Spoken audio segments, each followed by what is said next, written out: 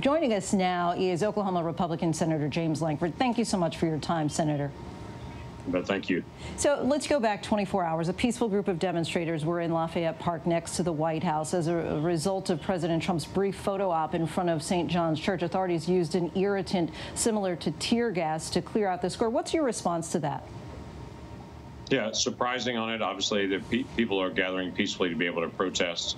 The president, I wish he would have gone and visit that same church early in the morning after the fire that had happened there the night before, and 60 Secret Service members had been injured in the protest that had happened the night before by people throwing things at them. I mean, it's entirely reasonable for the president to be able to step out. I just wish he'd done it in the morning rather than at a time when there would have been people there and they were trying to be able to clear a crowd. People need the ability to be able to protest publicly. I think it's why you see such a large crowd there tonight. You can't tell Americans you can't do something. If you tell Americans you can't be here, you can't protest, you'll have 10 times as many show up the next time because we know constitutionally we're allowed to do that. Do you have any understanding why the president went there? I mean, typically people would go to a church for a service or to pray and not to merely take a picture.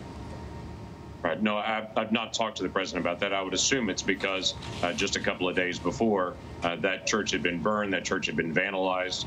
That's a historic church for Washington, D.C., and I think it's a statement of, hey, we're not going to allow the people that are going to destroy to be able to take this away.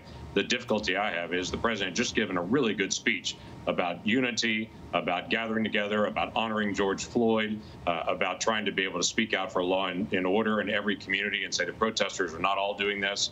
This is a select few, and they need to know they're going to face consequences of the law, as they should. And then I think him walking across the street distracted from the good message that he had just given at the Rose Garden.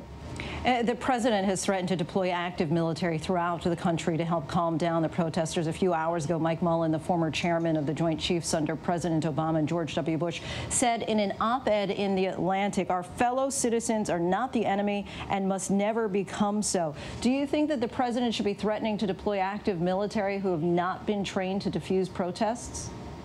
Well, I would leave that decision up to the president on what needs to happen on that level. I would tell you there's 17,000 National Guard that have been activated in 23 different states.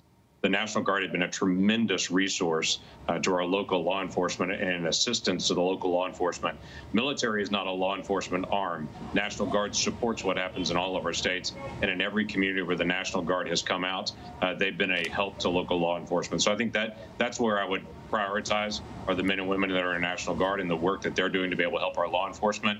I do think we need to continue to pay attention to not only what was happening in front of St. John's last night, but 4 police officers that were shot in St. Louis, 2 police officers that were run over in a vehicle in New York.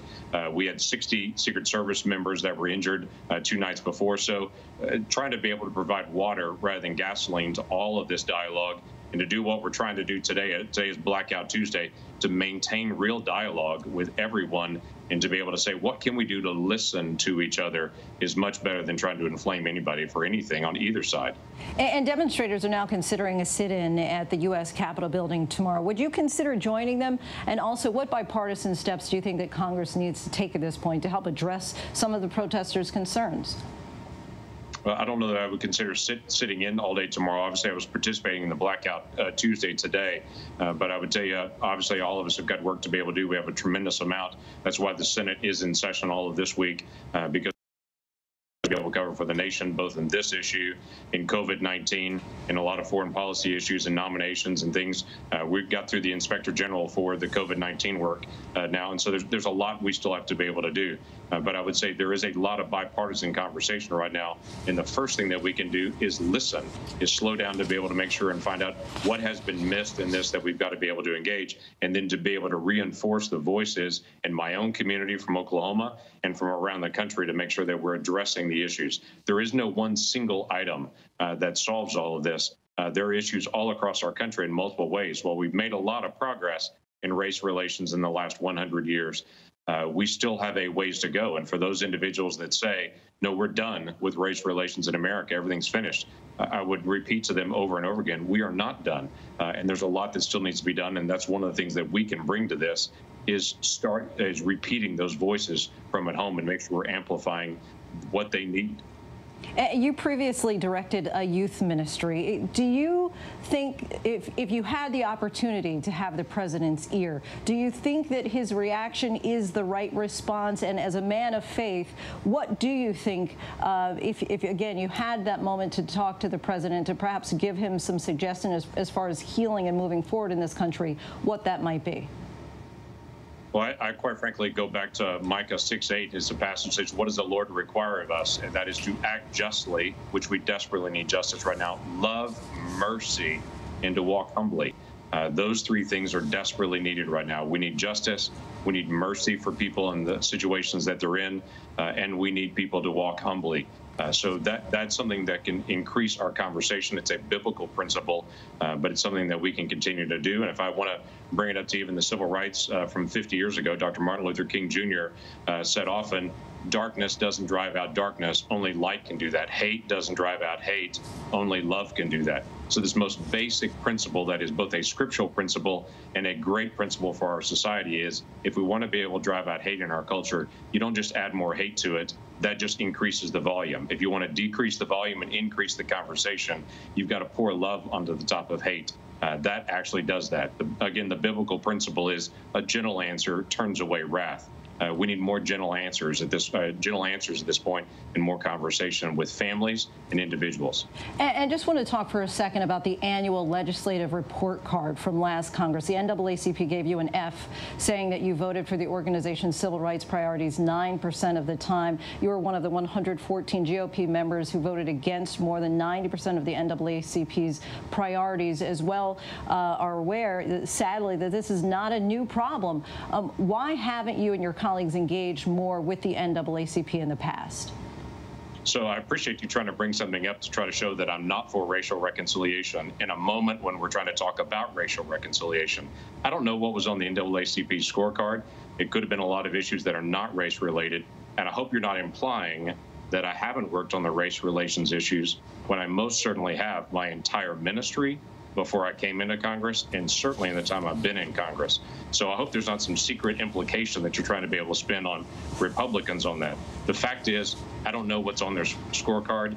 Everyone puts out a different scorecard on different issues. My focus has been on what can we do to be able to establish better relationships with people. I've shown that in my actions and in my words and how I've voted over and over again. So I'll look forward to getting a chance to see that scorecard and see if there's anything race related on it. But I would tell you, I was an outspoken advocate for the Second Chance bill. That was a major priority, not only of the NAACP, but of mine as well. That actually became law. I was a part of it. Worked through that with Cory Booker, where we both had a section we were trying to be able to get done. So there's a lot that we can do. And what I'd recommend to you and to others is, let's not find ways to divide each other and try to be able to plant different things to be able to divide. Let's do what we should do for all of America. Let's find ways to unite and to say, what are we doing going forward, and how do we solve this, looking at our past and looking forward and listening. Senator, there is nothing about this that is an attempt to be divisive. These are facts. This is what the NAACP said. This is the rating that they gave you. I was simply giving you a chance to react to them giving you an F. But I'll move on. Last question to you, if you don't mind. You repeatedly said that Americans need to engage with people who are different, even invite them over for dinner. So should the president meet with the protesters who are outside of the White House right now, and what would you advise him to say to them? Yeah, I would absolutely encourage them to do this. This is something I've done for years now, is I've said to people a very simple statement. Has your family ever invited a family of another race to your home for dinner? Because I find oftentimes people of all races will say to me, I have friends of another race, but there's never been someone from another race in my home for a meal. To me, that breaks down the barriers. It's one of the most basic things that we find is that we're friendly with people of another race, but not developing friendships. And so for me, one of the challenges that I put in front of people of all races, and I have for years, is to be able to say, what are you doing to develop friendships with people? And that begins most often by inviting someone to your home for a meal to be able to sit down together. So I'd certainly recommend that for the president as well, to be able to have any group of leaders to be able to sit down and have a long conversation. Again, a national conversation about race is not about elected political officials with cameras all around them around a big conference table. That's not a national conversation on race. A national conversation on race happens at dinner tables all across America, because race is not a legislative issue. Race and racism is a heart issue, and it's a family issue, and it gets passed on through a family, and it only gets solved when families sit down and talk about it as a family, and when you get to know families that are of different ethnicity, and so you can get a chance to be able to develop real friendships and to be able to break down those barriers. So that's a long-term solution that starts one family at a time to be able to have a national conversation on race. National conversation. Thank you for joining this conversation here tonight, Senator Lankford. We appreciate it.